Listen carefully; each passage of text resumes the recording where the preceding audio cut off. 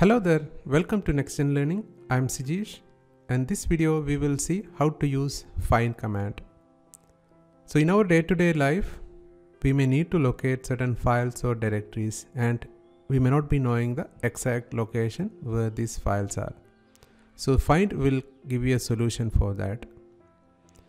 So always refer this official main page for more details. You can just get this main page by typing man find and go through this at least once, and also use this as a reference documentation.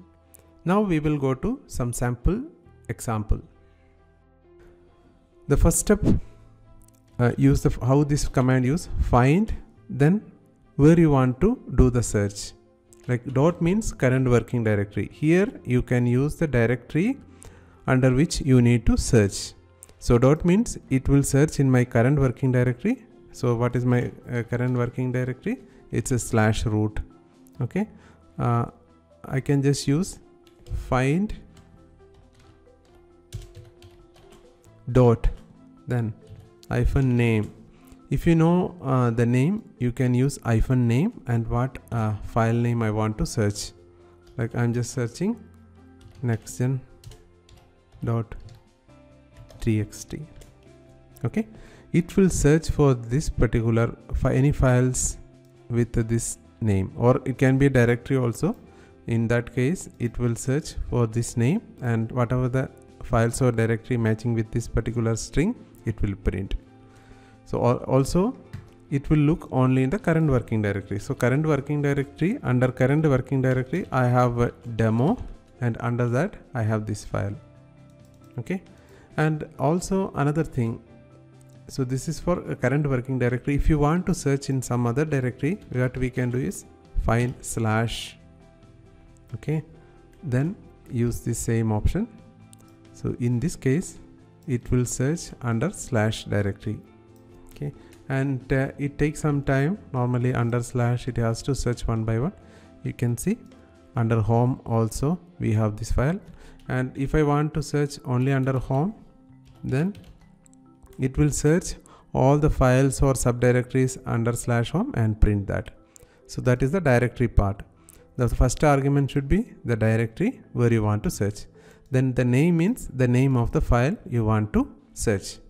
So normally we have seen here the name argument is case sensitive.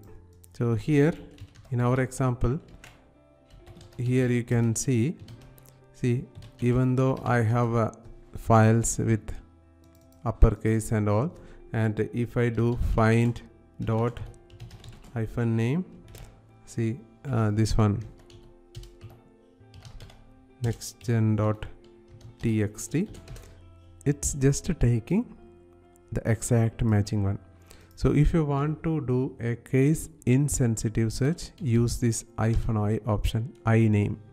Okay, then you can see the all other like uppercase and lowercase or combination of this also works.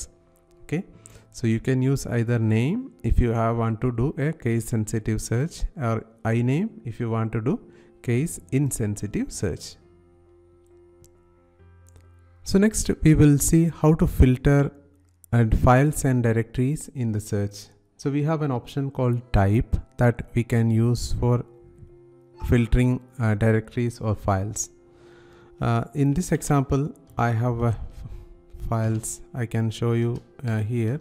See, I have a directory nextgen, and also under test I have a file called nextgen. Okay, so if I do find /home, then -name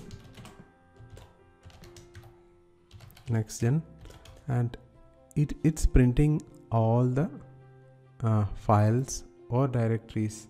Okay, this is the directory, and this two are files.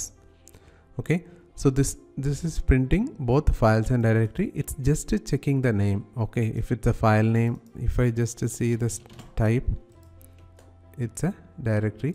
If I just check the type here, and it's a ASCII text file, and if I test this one, this is also an empty file. Okay, so this search will get you both files and directory. And if you want to filter directory alone, there is an option called type, where you can use it at any place, -type D. D stands for directory. Sorry, not on the current directory. So we don't have anything in the current directory. It's under /home. Okay. So type D means, so this will give you the directory. If in place of type, if I use F, it will print all the files. So basically you can filter using this type option. Type can be file or directory. So if you use -F, it will print the files with remaining condition. And if you use type D, it will filter, or it will print only those directories. So next you can use in place of name something like the star, so that it will print. For example, if I just use the find /name star.txt. So this star can be anything, okay, anything followed by txt. That means all the files which is ending with the txt. You can see it's printing all the text file. And again, the option which I used is find / so this is the location where you want to search, -name, then star.txt. Okay, so you can use this star anywhere. So this star means any one or more or 0 or more combination of characters, then .txt. It will print that.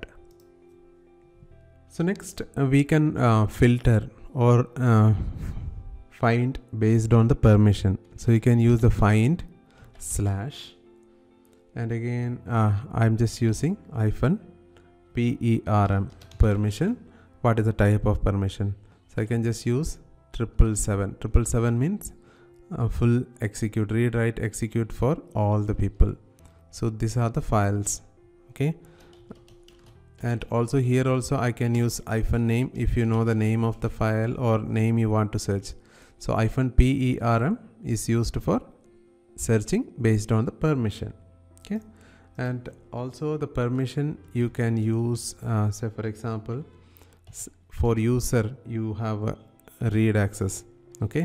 That means for our user ID, what are the files with the read access? Or I can use W means what are the files which I have write access, and execute. So what are the files which I have execute, or file or directory where I have execute. Here also I can use some other combination. So in place of user I can use a group. So that is my group is with the execute access. So basically we have one more option called -perm, so which will filter based on the permission. And next we can use another option called -empty. It will list the empty file, find /. So if you want to search name, use -name. All these are optional. Name. If I just use the find / means it will print everything. So that is what I am saying. The find, then directory is mandatory, but we should tell where to execute. Then we can use other option. So -empty means it will print all the empty files. Okay, so these are all empty files. And again, if I just want to do it in our home directory, what are empty file? Yes, this much are empty files. Empty files, or it can be a directory also. If I just want to use empty file means type F and type D for directory. So it will print empty files and directories by default. And if you want to filter only empty files, then use -type option. So next we will see, okay, say for example you want to filter out empty files and then delete that. So we have an option called exec which will do certain Linux command based on that filter result. Say for example, if I'm just using empty file, I want to delete these two empty file. So one option is you can use this into some variable and use rm-rf. But Find also provides a command line option called -exec, which you can use for executing something. I will show you that. Find dot -empty, then -type f, then -exec. This is the one which we need to use. Then what are the command? ls -l, opening and closing brace, there is one space, slash, then semicolon. What it will do, okay, so exec, you need to check. This is the normal Linux command. Any Linux command you can add here. Then these are the standard option. So there is one space, then opening and closing brace without space, and again one space, slash, semicolon. So that means, so whatever the result of this find command, so on that result we are executing. So it's nothing but we are executing ls on these two. So if I want to remove this thing, and again I can just use rm-f. Then there is a space, then opening and closing brace without space, and again one space, slash. So what it will do on the results this command provide, it will execute this command. That's it. Now if I do ls, nothing is there. So that means on the results it executed this exec option. So along with the exec you can use any Linux command, and the remaining part, this part is standard. So next is we can just filter out the files or directories, or use the find based on the user or group membership. So I can just use the find /user and whatever the username we have. Okay, why I have osboxes. Then it will print all the files owned by this osboxes. If you type ls-l, you can see ld, this is the directory. Maybe I need to use the d. So you can see the ownership is osboxes. Okay, so basically, so this is the command /user. Okay, and whatever the user, then it will print, or it will find all the files or directories with the ownership, this one. Similarly, we have another option called group. So it will filter or find files based on the group membership. Here, if you see here, this file, so it's group membership also osboxes. Similarly, you can use it for any other groups also. So you can filter based on the user or based on the group also. There are a lot more options available with the find command. I request you to go through this official documentation and try it out. Thank you for watching this video. We will see in the next tutorial. Bye.